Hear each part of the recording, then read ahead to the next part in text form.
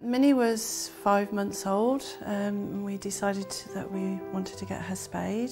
So I took her off to our vet in Leamington, left her and was told to call back about 4 o'clock. 4 o'clock came and they said they weren't sure whether everything was quite right, if we could leave her another half an hour or so. The next phone call I had was from our vet, who sounded quite concerned about the fact that she couldn't stop the bleeding from Minnie's wound. And would it be all right if she went back in and had another look just to check everything was okay. So I had a rough few days actually with it. She had a couple of blood transfusions. When some blood tests came back, it turned out that she had lungworm, which is a parasite, which can stop the body clotting. So unfortunately Minnie was trying desperately to heal her wounds inside, but she couldn't because the parasite was causing her not to be able to clot. Some treatment was given because it is something that can be treated. But what happened was, I think that Minnie was so weak after losing so much blood. The parasite died in her lungs and she wasn't strong enough to shift it out of her body.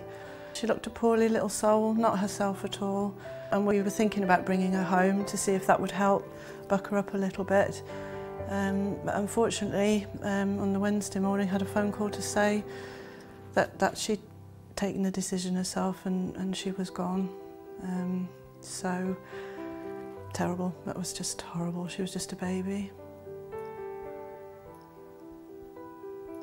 She had a great personality. She was a sassy little dog. She was fun. She was happy. She was gentle.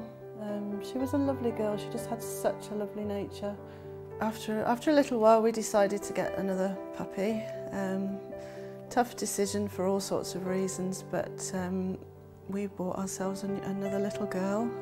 Very conscious of what has happened to us before, so she's been to the vet. We've discussed the fact that we want to make sure that she's adequately protected against lungworm.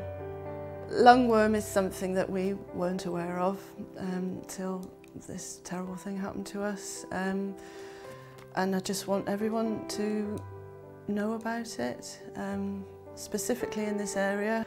I think to learn from what has happened to us, everybody needs to think about it, have it in their consciousness. If you're not sure, speak to your vet. They can talk to you about preventative medication, because there is a preventative medication.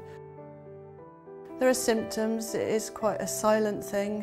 It's not something obvious. But if your dog develops a cough, gets bloodshot eyes, certain things, it should be questioned. It should be part of the question that you're asking.